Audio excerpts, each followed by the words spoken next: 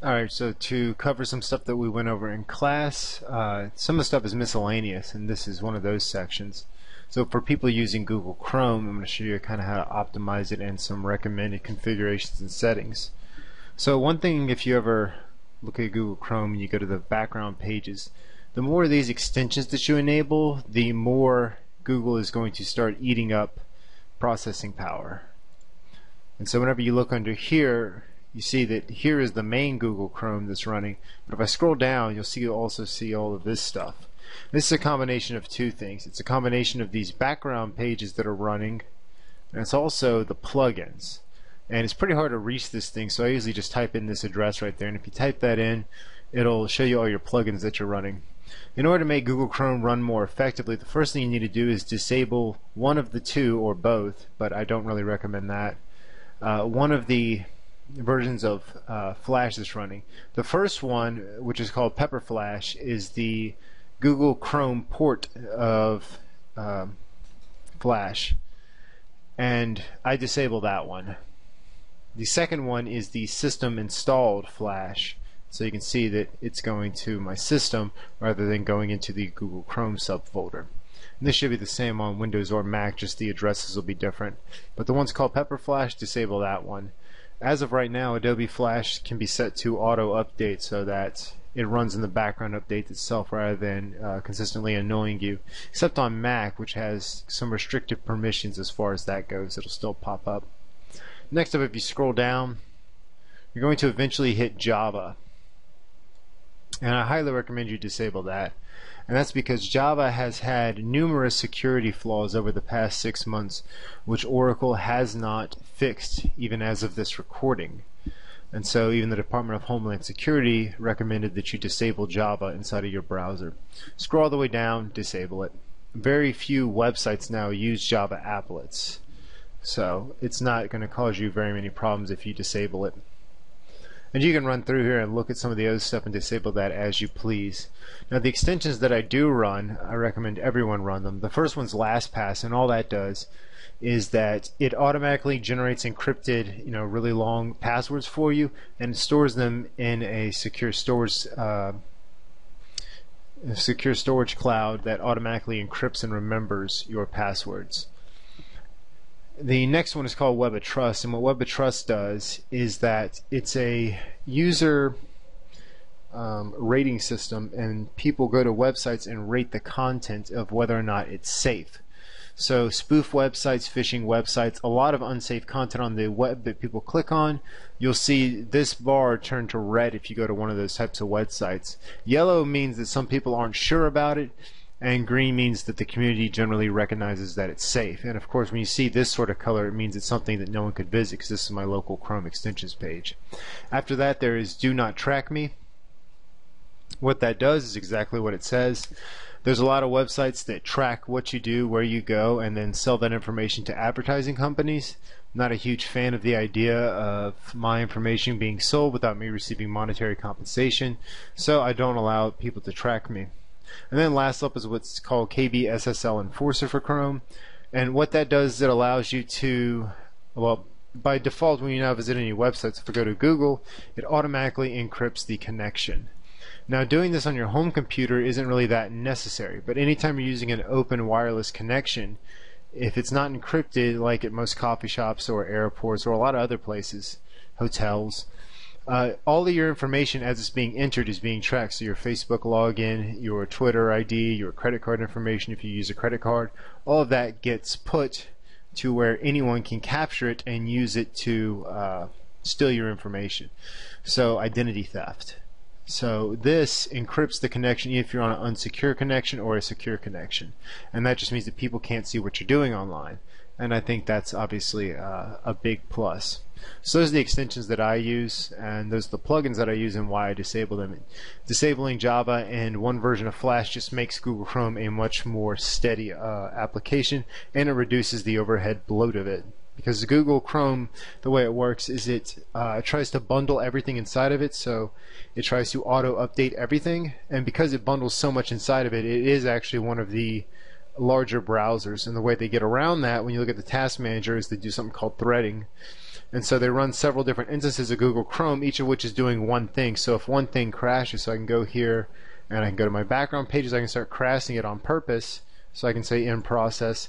And you'll see that Google still runs fine. Only thing that happens is KB SSL crashes, and if I do it to Lastpass will crash. And the memory use overall will go down. But Google Chrome still works. If you don't do this sort of hyper-threading that it does, then what happens if one of these applications crashes, your entire browser crashes. And so that's why Google Chrome does that. They consider it a plus. But individual results may vary. Now what I'm going to show you how to do is to use Dreamweaver. Now Derek isn't covering Dreamweaver because a lot of the functionality of Dreamweaver has become obsolete over the web. So the big thing that you used to do in Dreamweaver is you used to create websites. So if I say create a new, well, that's really not the best way to start. The way you really should be starting off with Dreamweaver before you do anything is go to site, go to new site, and then under here, so I'll call it test site. And then for my local folder, I'm going to be inside my htdocs. I'm running a local server on my web page, or on my on my computer, but you can put this wherever. Go there and select it, and in my case I'll call it test site. New folder. It'll actually automatically create it, but I'm going to do it anyway, just because. Select that. Now I have a test site. Then go to servers, hit plus. Change it to being a local network because I'm just running this on my own web page. Select it, and in my case I'm actually running multiple servers, so I have to specify which port I'm using. But then I'll call it test site, and then under I'll call this Apache PHP. Then under advanced, for the server model, set it to being a PHP MySQL website. Save it and then change it from a remote website, which means I'd be connecting to my host remotely, into a test website, because that's all I'm using that for. Sadly, this is one of the things they improved a lot in CS5. Actually, they knocked out a lot of the clutter that was getting this. One of the things I don't like is for version control, they only give you the option of subversion. I prefer Git much more than subversion, which I'll show you how to use that sometime in the future. It's both advanced and probably one of the greatest things you'll ever find once you really learn how Git works. But that's all you need is to set up. Really, you just need to set up this port. Setting up this stuff is only good if you're actually planning on doing PHP programming. So now I have a site defined, and now if I create a new PHP file, you'll see what I get. And what's nice about Dreamweaver is it automatically gives me everything that I need. So my meta car set, my title, my head. I have a basic blank starting document. Now by default, Dreamweaver doesn't start you with HTML5. It still uses XHTML as the default, which is not cool with me. To change that, go to your preferences, go to new document, and then for default document type, your DTD, the thing you put up here, change that to HTML5. And then everything else can pretty much be the same, and say OK. And now you have a blank document. Now here I'm in split view. One of the things that I like about Dreamweaver is that it has a bunch of pre-configured common web layouts, and also it has tablet and smartphones. Now these are all based upon pretty much the iPhone, and so an iPad for the tablet. And so as Android has caught up, there is a vastly greater number of screen resolutions that you have to support. So one of the ways that I commonly did website development for mobile sites is now considered a little more deprecated. But you can also go down here to edit size and add your own custom sizes to it if you want. You can also switch the orientation of it if you so desire. So right here's my title, and I'll call it test website. And so first, let's see if our PHP is working. And so to do that, we add this, and that says that everything enclosed between here and here is going to be a PHP. And the most basic PHP command is this PHP info, and this gives you access to everything all of your configuration settings for PHP. So now if I switch to live view, and I'll call this index.php, save it, you can see that what I get is a live link between my PHP command and my Dreamweaver website. So this is one of the other standout features of Dreamweaver, was the ability to do this, because there's no other IDE that I know of that's actually able to do this correctly. And so then if I run through this, it gives me everything that you could ever want to know about how my PHP is configured. And if I turn it off, I get rid of it. And if I go into live code, it shows me actually what this is, and it gives me a live preview of what the PHP is generating. So that one little PHP tag gives me all of this. I can even go into inspect mode and click around. And so this tells me where my INI file is, which is what defines everything that you're doing inside of PHP.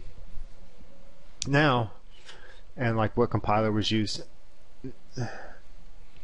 Now, one of the things that has made this deprecated is the invention of the inspect element. Originally, the only way you could get this was with a plugin in Firefox called Firebug.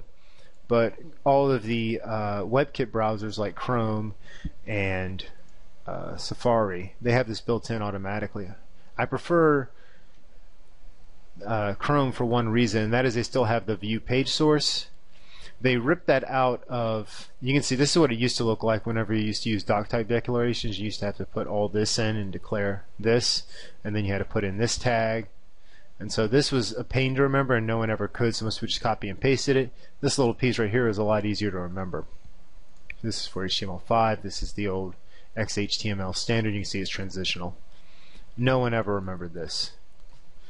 But if we go back here and we inspect our elements, I can go in here, click, and so on this file, let's say I want to change it. So first of all, I can change this and say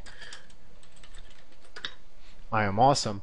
And so this is one reason why you shouldn't trust everything you see on the web, because you can now see how easy it is that I could do a fake list of information for someone on the web and take a screenshot and say, "Up, look what I did. It's their web page. Here it is on the site thing," but it's saying stuff. But if I wanted to change the background color, for example, double click. Come on. It's actually clicking down here. Background color #0ff. And when I do that, I get this super highlighted blue color. So because the browser itself is now a development environment, which wasn't true previously, that's another thing that Dreamweaver has lost out on. But the advantage of Dreamweaver is that you can make these changes and actually save them, whereas here, if I make a lot of changes to this file, then I have to remember where I made this change and where I made this change inside of here. And if I keep doing a lot of changes, as soon as I hit reload, all those changes are gone. So that's one advantage of Dreamweaver, but that's also one reason why it's fallen out of favor, is because now that I can use my browser for so much development and debugging, I don't really need Dreamweaver to do it for me. And plus, these features were added a little bit too late. These didn't come until CS4, CS5, somewhere around then, and Firebug has existed for quite a while now. Alright, and then if I get rid of this tag and then click and save my changes, you'll see now there's nothing there. And if I go into live code, all I get is my basic web page. So there's two ways to work inside of Dreamweaver, and the first way is to work inside of this, which is the code view. And here, whenever I enter something,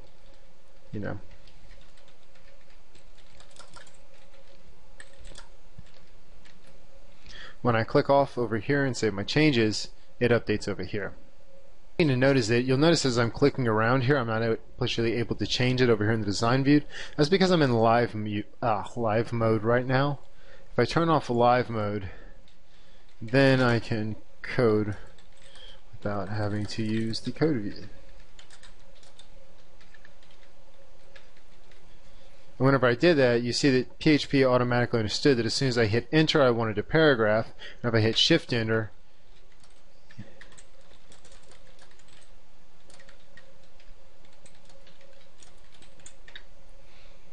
you can see that it automatically added it.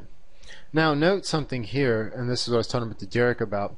Inside of the actual HTML spec, you do not have to have this line here. This is something from XML, and essentially what XML says is that if you have a single line of code, something that doesn't require a closing tag, then the way you close it is you just add this slash within the same line, and that signifies the end of it. Inside of HTML5, either BR or that are both completely valid. It is generally recommended, though, that you still use this, at least for right now. This won't be true probably in a year or two, but only because someone who's using a really, really old browser, they will not have problems when they run across it. But in any modern browser, it understands this tag just fine. Now, the next thing that Dreamweaver gives you is it gives you a sort of hidden function where under window results and this reference. This is one of the most useful things that Dreamweaver actually has, but is often hidden and obscured. And I don't know why you would ever want to obscure this. But under here, under reference, it enables you to look at the O'Reilly Pocket reference books.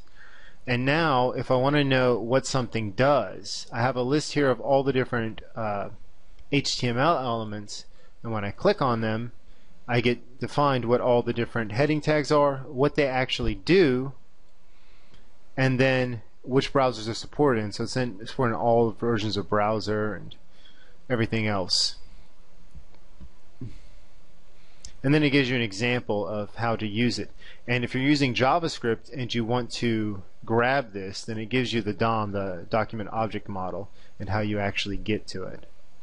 And then specific things to it. So in this case, the align tag, if I go to description, tells me what that does. Now, of course, this is deprecated, and some of these references are a little bit outdated, but it basically shows you what, aligning it does. So here, if I copied the code and I said h1 align equals center,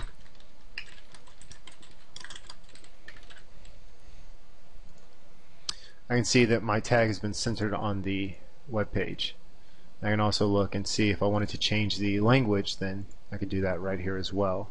So if I was doing something in Dutch, then I could use that tag.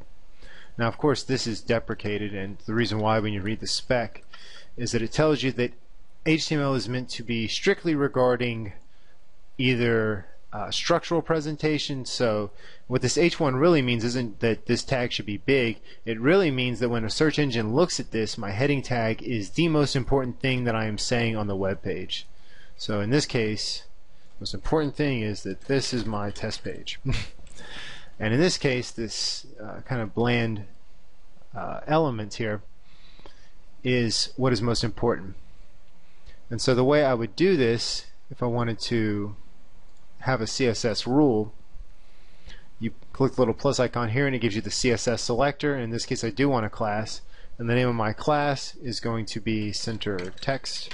It'll be here under block, but where it has text align, I just hit center and apply, and now under my style sheet I now have this new thing called center text. And now when I click on something, I go to the properties here where it has class, I click on it and I see center text, and Dreamweaver will give me a visual preview of whatever it is I do. So if I click this now, I now have a reusable piece of code. And that's the reason why you're strongly encouraged to use CSS, is because it makes your web pages smaller, so rather than having to keep entering in p align equals center text, I can now just reuse this class as many times as I need to do that. And if I wanted to add more properties to it, I could go here and say maybe I want to make the background a light gray, and let's see, text transform, make it all uppercase. So now whenever I use this, I'm making this little heading here really stick out. And now if I look at my classes, when I look at the center text, I can see that it's got the background and that it centers the text. Now, an important thing to know about web pages, which I'm going to end this recording pretty soon, but one of the things that's important to know about web design is that there's two basic types of elements. And one type of element is what's known as a inline element, and the other type of element is known as a block level element. So if I use a span tag and I say span class equals red, then I close out my span tag. When I go here to my PHP, if I have my cursor inside of wherever it is that I'm going to be using the code and I click the plus icon, it already knows that I want to use a class, and it's going to be the class of red because that's how I defined it. So I say OK, and then here of course where it has color, I'm going to click and grab my red color and apply it. And now you can see that it applied this line of code, but there's no breaks around it. There's no margin padding. A block level element will, let me inspect the element and show you this a little better. Any block level elements, when you look at them, come with a default set of margin and a default set of padding around them. And inside of the inspector, if I scroll down here, you'll see what Google Chrome does by default. It displays as a block. Here is the font size, it's 2 M's, and then here's the margin, and it has the dash WebKit because this is Chrome and Safari's defaults. Now Firefox and Internet Explorer have different defaults than this, and that's the whole purpose behind the CSS resets. What they do is they eliminate all the margin and padding and a couple other things from every single element where it would be different. The downside to a CSS reset, and one reason why I don't really recommend using them very much, is because they can go too far. If you remove all the default stuff, so let's say I go in and I'll use what used to be known as the nuclear option very dramatically, but let's say inside of my text CSS I say star, and then I say padding 0, margin 0. Save that. And now whenever I refresh my browser, you'll see that everything gets pushed up to the top. And now when I look at this is my tag, you're seeing there's no more of those little yellow lines denoting the margin break. Now the only space that I have is the space right here, which is given to me by this empty p tag. If I delete that node, you'll see what happens is that my h1 starts shoving up really close to the top here. And that may be desirable, that may not be. But if you do this in order to prevent things from getting jammed together, then you need to go back in there and re-add in all the different spacing. And so that's what a block level element is. It takes up everything. And you can actually change that. So I can set this to display inline. That was the P style. I didn't really want that to be displayed inline. It's this I want to display inline. Display inline. And now you're seeing what happened. It's taken this block level element and it's now made an inline element, so now rather than being separated by itself and pushing everything else away, it's now inside of its own area. The other way to deal with that more commonly than trying to change an element is to set a width and height. So width of, let's say 300 pixels, and then a height of 100 pixels, and then margin equals auto. And what that does is that it calculates the left margin and the right margin, it makes them equal, which has the result of centering any block level elements. So this is how in CSS, if you want to center something, rather than saying the old way, which was to use a tag, in the oldie days you used to use something called the center tag. It's not going to have any effects because I haven't changed this yet. So if I go here into center text, oops, double click on center text instead, and I go here to my box model and give it a width of 200 pixels and a height of 100 pixels, hit apply to get a live preview, and that'll show what that looks like. Now the center tag should change that, but I'm not even sure if that'll work in HTML5. Let's see if it does. Yeah, it still works in HTML5. And that's not because HTML5 allows it to be valid, because you're seeing the Dreamweaver is saying a no-go. I'll have to put into live view probably to make it work. Yeah, there it goes. But that works only because browsers still support a lot of deprecated elements. So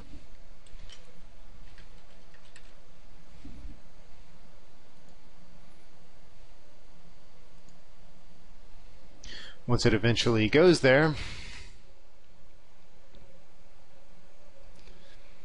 it'll tell you stuff like on your IMG tags you should not be specifying a border around stuff, you should be using CSS.